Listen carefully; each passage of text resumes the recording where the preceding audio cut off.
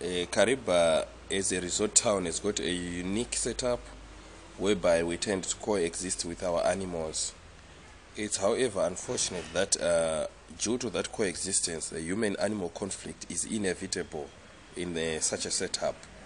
And it's also very unfortunate that some of the animals involved are those relatively harmless animals like the zebra. We've got a situation where several families of zebra are moving into the locations and roadsides, and because these animals are getting used to human presence, they are posing a danger to our motorists because they tend to ignore vehicles when they approach. We also have a situation where even vendors and other people who will be going about their businesses are also harassed by baboons, and in some cases elephants, where can loot either from the market or maybe any other ways that they can find. This situation, I think, in a way can be averted, and the authorities in a way have to educate the communities on how best we can coexist with our animals.